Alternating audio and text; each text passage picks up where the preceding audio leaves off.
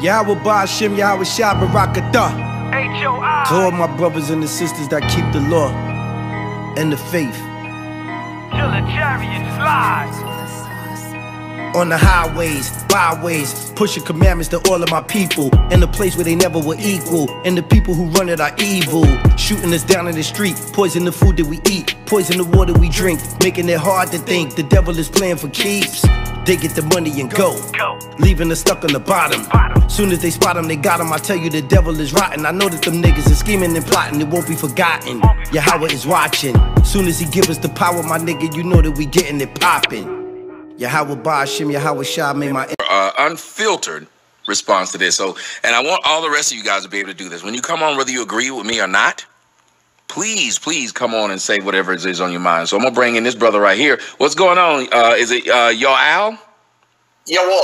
Yaw'al. Okay, talk to me. What are your thoughts on this? How you doing, Tommy? I've watched you for a long time, and I was aware of what happened to you in Harlem. I wasn't one of the people that felt like that should have happened to you, Tommy. I think that was an embarrassing moment for the conscious community for that to happen to you at an event like that. Mm-hmm. Okay, brother? Yes, I want to put that out there. Thank you so much. For real, thank you. All right. Prickman, whatever the gentleman was that was previous to me, he's the reason that I really wanted to come in and speak to you. It's because of the rhetoric that surrounds these types of events. And I understand you have a feeling about it. I understand you have an audience and you have a position. I agree with a lot of the things you say when it comes to chastising our people. Mm-hmm. Some of the things you say are necessary. I'm in a Hebrew Israelite group. We teach in Woodruff Park in Atlanta, and we chastise our people in a similar fashion. But what's the difference is it comes down to the infrastructure. And what I want to say is he kind of hit the nail on the head in the end when he said, I could go outside. I am a white trash electrician, and I can go outside and shoot somebody. But because of who I am, I'd probably get 5 to 7 years for manslaughter. That right there is what I want to talk about, Tommy. Go ahead. Okay. And I have some choice words for you, sir, because your platform is powerful and very large, larger than ours is, larger than most groups are, especially YouTube-based. I mean, you have a hell of an audience. But I would look at you in a leadership position.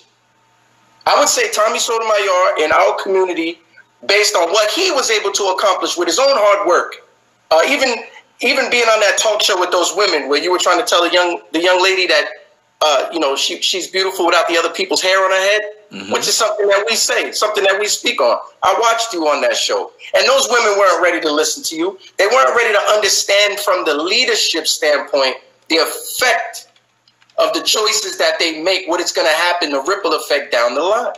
See, I know you understand that, right? So this is what I want to talk about, all right?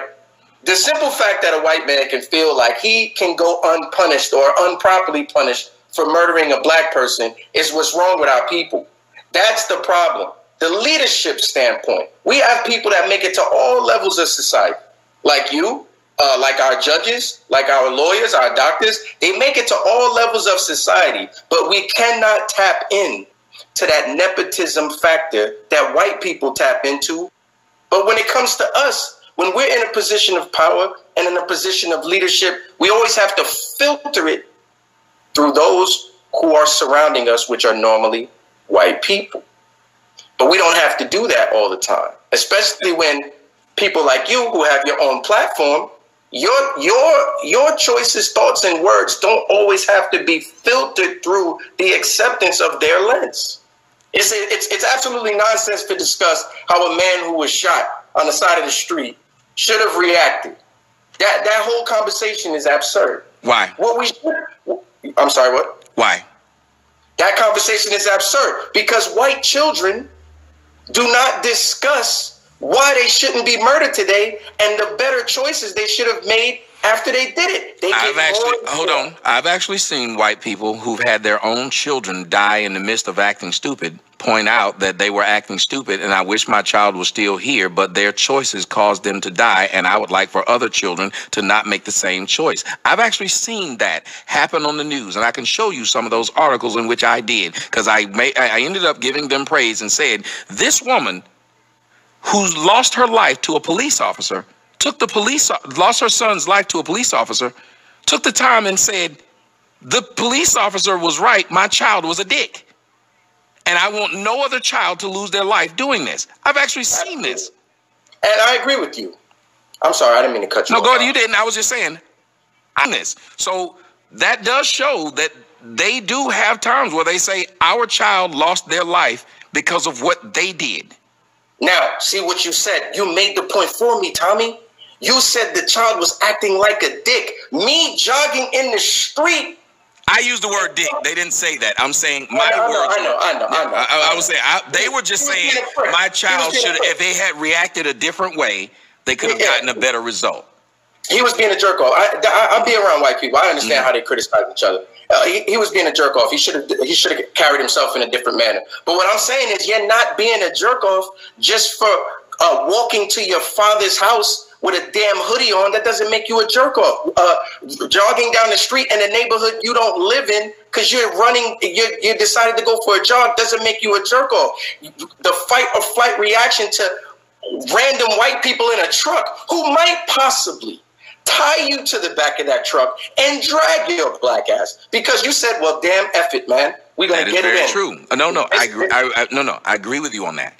So what I'm trying to say is live to fight another day. I agree with you. You got these white men who got these guns on this truck. You remember what happened to James Byrd. So you're thinking to yourself, that shit ain't going to happen to me. I ain't trying to get dragged up out here in these middle of these streets. You're right. We also had a video where I showed some white people saw this black dude just walking down the side of the road. They took their truck and ran over that black dude. So we've seen these stories. What I'm trying to say is this. Don't run at the man with the gun. Run away from the man with the gun because you can't beat that gun up. Why is this not sound? Why is this not sound logic? It's not sound logic because you're leaving out the human element, Tommy. You're making black people have to be the most critical decision-making, split-second, take action. Wait a minute. No. I'm not making it. This man just lost his life. So it is that. See, you're trying to make it Pollyanna and act like it shouldn't be that. In the case of a man who's actually dead. It'd be different if he wasn't, then you'd be right. But he's dead. That level of stress. No, but I'm saying he's dead. So this is critical movement we have to do. Remember, Mike Brown, critical movement we had to do. The dude up in Long Island. These are all life or death movements. You cannot then say, I'm making it that way. It's been that way before I was born, sir. Yeah, but that's fine. But that's where we have to change things. I don't want to live in the world that you're designing here where we have to behave exactly the way that white people need for us to live. That's why we change it within the system, not change it as the incident happens. It's insane that y'all sit around all day when ain't shit going on. You don't talk about this. But then when it happens, now you want to talk about it. And next week, this man's life, because when it happened, y'all didn't give a shit. This happened on February 23rd. This is this is May the 6th. So let me say this. In a week, y'all been and forgot about this motherfucking man's life. And you'll be right back to coronavirus saying, fuck the government. I'm going to be up in a big club and all this. You will not sit up here and say, I'm tired of having to deal with the way the white man runs the law. So we're going to change that shit before we have to be subjected to it again. Right now, you're arguing if Donald Trump is racist, but none of y'all are arguing about your tax collector, your mayor, your governor. Ain't none of these damn arguments. Your senators. Most of y'all don't even know who these people are. And you ain't arguing them. None of y'all go and look at the laws on the books and come back. Why is there no YouTuber talking about, okay, I live in Philadelphia. Let me tell you about some of the fucked up laws that are on the books that are hurting black people right now. Let me tell you about how they're fucking with the tax code or how they maneuvering around with the school systems to try to put the black people in the worst possible situations. So they are gerrymandering these districts and things like that. Nobody's talking about this. Okay, but we are. Our group is called the Sons of Thunder Israelites. We talk about these issues. We speak to these officials. I'd love to be able to see some of those. Please, if you could tell me about you guys talking about the laws in Atlanta that are affecting black people. I'd love to be able to see these videos. Actually, we have people that work on the inside, but no, not the inside. See, just like we're talking right now, you're not talking about the inside right now. You're publicly talking about me, and you're publicly talking about what I say publicly. So I need these things so I can talk about the black things too, so I can do what you think I should be doing with this big platform I built. I would love to be able to educate these black people on these. I promise I will. That's why I'm having a discussion with you. Okay, so now let me finish. So now, what I didn't tell you what I think you should do with your platform. I acknowledge that you have a large platform and that you are in a leadership position. I have yet to tell you what I think that you should do. You're in Georgia right now with me, right? Because I'm going to start with myself before anything. You're in Georgia with me, right? Let me ask you something. You're in Georgia with me right now, right? Absolutely. All right. Who are our senators? I know the mayor, but when it comes to the senator, I just know his policy. I'm not familiar with his name. We have more than one. I'm not. I know the gentleman that opened back up the government, the governor. I'm familiar with his policy on why he wants to do that. I'm familiar with his policy on why. What's the governor's name? What's the governor's name? I'm not educated on his name. Okay, I'm educated on what he's done. I just proved my point. I hope you know this. But that's fine, because I didn't come here to tell you that I'm a politician expert. There are people that are qualified personnel to do that thing. No, it's not being a politician. It's not being a politician expert. Listen. No. It's not being a politician expert. These people are subjecting us to certain things that we believe are racist. Like you said, we should not have to live under these laws. Well, we have people who are. If you're in a gang, I guarantee you. I'm not in a gang. No. I'm saying if you and I were in a gang, guess who we would know who our representatives were who keep going to talk to the other gangs about. We would know who they were. I guarantee you we would. That's apples and oranges, because I know who the team captain is for the damn Hawks. And that's the point. That's the point. When you have the freaking water boy, his job is not to know the agent of your star player. We have something called structure and organization. That's why I called in here. I never called in here to challenge you on policy and on who's running the government, because I don't step into that arena. I stay in my arena. But we shouldn't complain about that either, though. If we don't want to step in it, if my job is to be the best towel boy there is, then why the fuck am I talking about management? Yeah, because I'm here to talk about structure and organization. Now, bringing me back to my original point. Go ahead. One thing at a time. One thing at a time. It's very easy to do that and filibuster, but one thing at a time. I'm not filibustering. Go ahead. I want to hear what you got to say. Go ahead. You are, because you don't know my point yet, but you're making it predicated on whether I know who's in office in our government. That isn't what I was predicating it on. I was saying when you were talking about we shouldn't, as black people, have to maneuver a certain way in this society. I've been saying if you believe that, then change it. Okay, so that's where you get structure. That brings me back to my point. So I have people with me whose job in my organization is to know those things and to handle that diplomacy. My job is to be a street speaker and to bring out the Bible and teach the Holy Scriptures and give my people some type of order or moral code. That's not that. I don't go outside of my area. The scriptures say, if you don't know the matter, lay your hand upon your mouth and do not speak. So we should be speaking right now about the morality of blacks then, right? But what I do know is that without structure, we can never achieve that nepotism supremacy that you just spoke about with the white man. You just said, and he admitted, it's when they are in positions of power, they make decisions for their own people. We are the only people that when we get in a position of power, we have to filter it through their lens because we're worried about our own success. Will you acknowledge what else he admitted? Will you acknowledge what else he admitted?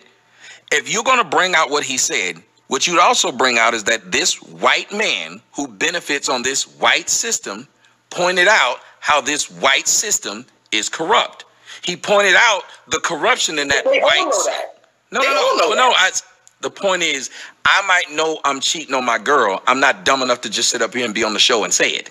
So if I do say it, that might mean that I think it's wrong to the point of where I'm willing to lay down my sword. So if he's a layman, electrician, IT guy, means he probably answers phones and might plug in a Cat 3 cable. Let's not do that. Let's stay focused on what we can. Then wait a minute. If you want to belittle who he is, then don't bring him up and just make your fucking point. I'm not gonna let you keep doing that. The death of our own people. Hold on. I'm not gonna let you keep doing that and disparaging this damn man's character while he's not doing it to you and he's not here himself. You're so focused on his character, but you guys had a good laugh together about a man who died when faced with clear and present because danger. actually he didn't disrespect. Actually, he took up for the man. Are you an idiot? He took up for the man. Oh, don't get emotional. The white man. No, sir. You're the one that got emotional. Hold on, sir. You're the one that's getting emotional, telling me I'm Don't tell me don't get emotional when you're the first one who called me filibustering and all this other stuff, and you got to disparage that man when you couldn't get to your point. Or gaslighting. Not filibustering. If you want to be more specific. Look, man, just get to your point, because now you're starting to irritate me. Get to your point. I'm going to let you have it. Tommy, you didn't even let me make my point. That's why I said, I said I'm backing out, and I'm letting you get to it. Because now you're just starting to be irritating for no damn reason. So I'm going to let you talk, and I'm just going to listen. Irritating when he says, hey, this guy was breaking into houses.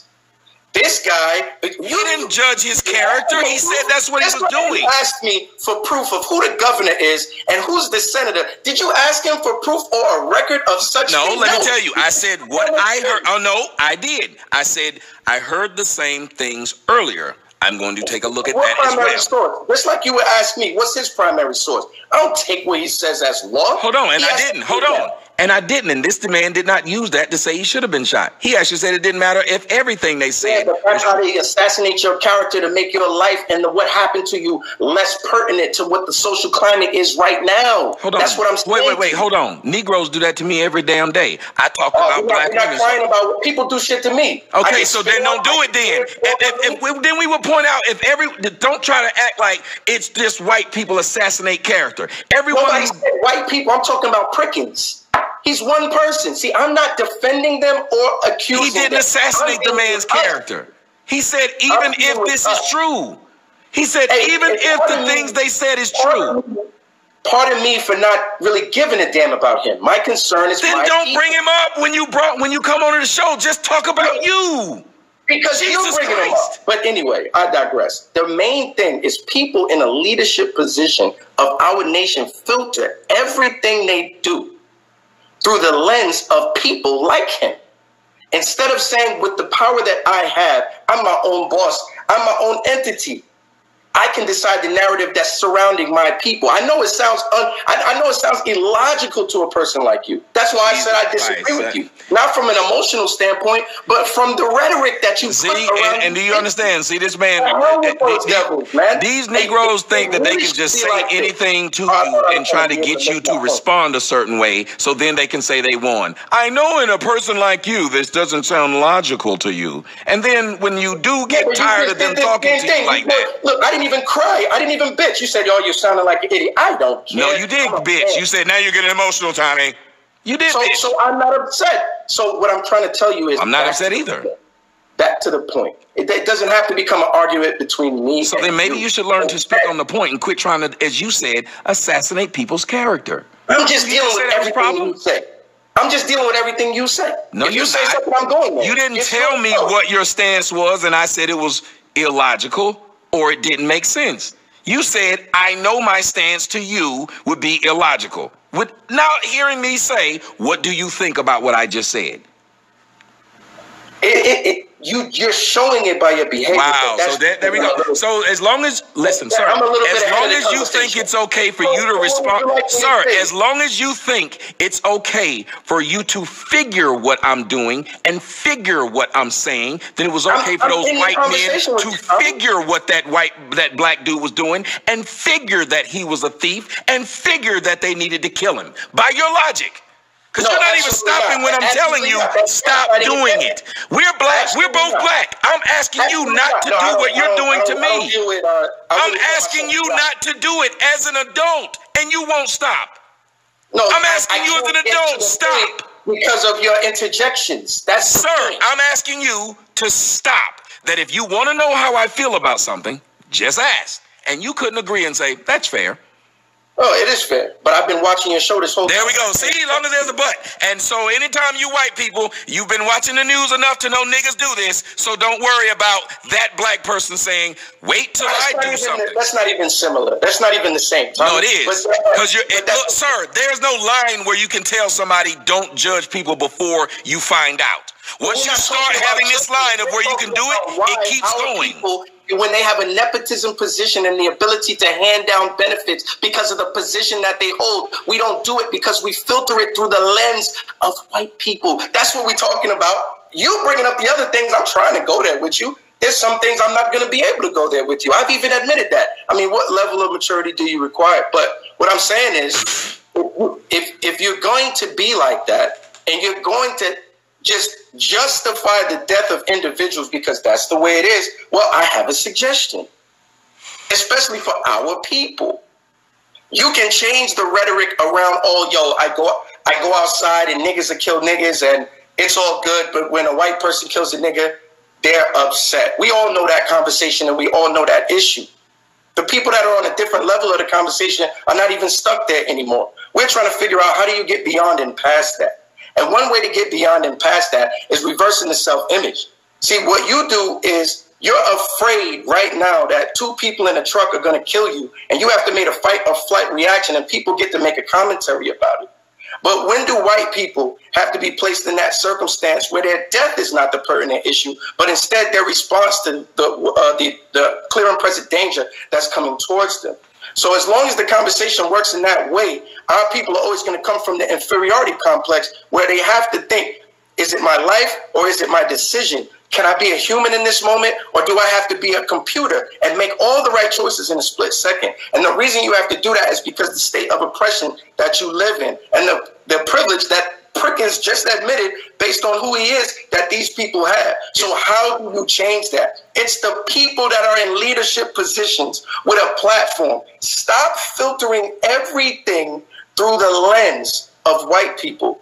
Learn how to put your issues first and your people first. There should be no conversation of a Chinese man choking your sister out and kicking her, but there's a line of black women outside to buy weed the next day. That conversation should not exist. When Tommy tells you that, you're already wrapped up in your anger towards his opinion on other things. But when he said that, he was right.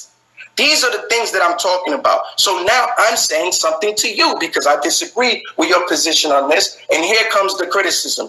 And hey, if you can disagree with my criticism, but you said if you disagree, I want to talk to you. That's why I'm here. So my criticism for your position on where you're at, Tommy, is you filter everything through the lens of I'm not one of them. Instead of saying, every white man in this country who's called a founding father never said, I'm not one of them. They pushed a rhetoric of, we are willing to die for this, or they're going to die, but we're going to have what we want. And until black people can stop murdering the people in their own army, destroying their own military, which is their sons, nephews, uncles, and fathers, until they can stop doing that, you're always going to be in a position where when your life is hanging in the balance in clear and present danger, you have to become a computer and make the right decision. People are going to laugh about your death and discuss it later on what you should have done. But the people that killed you will be fine because this is their land. Until you decide that you're willing to die for the life of your brother because his life is equal importance to your own sons and daughters, you cannot have a such thing as a nation.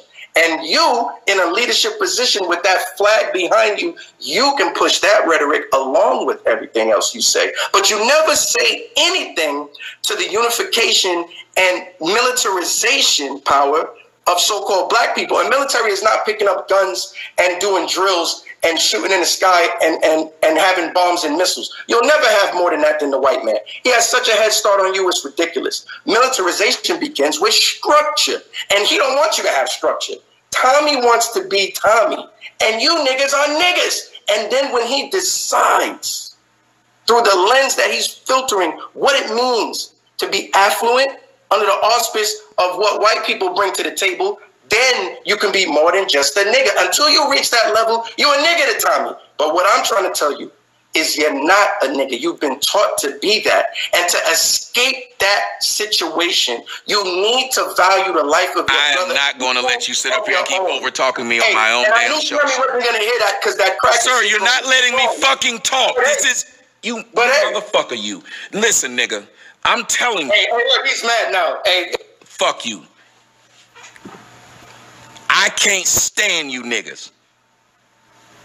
I can't, wherever them two young dudes are, please come to Atlanta and take care of him too. Wherever those two, the two people who out there in Brunswick. And this is why white people kill you niggas. Because I got to sit up here and listen to your black ass. They won't.